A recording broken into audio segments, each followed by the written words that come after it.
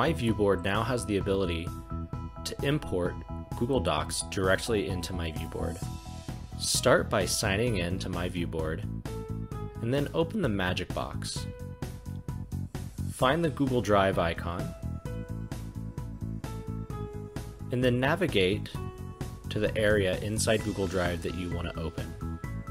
Here I have an area in Activities, Google Slides presentation. I'm going to double tap that, and you'll see the software downloads, and then brings in the presentation as a background image. Every page of the slides presentation is imported.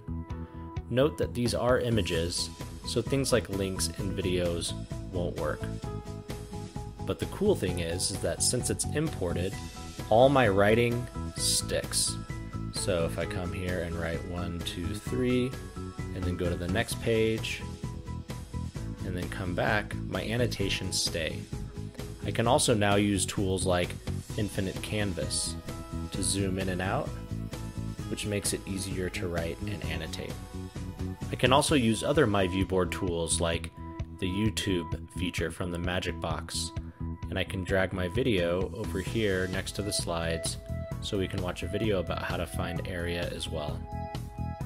No matter what you do, bringing in Google Docs into My Viewboard is a great way to take your lessons and get instant annotation.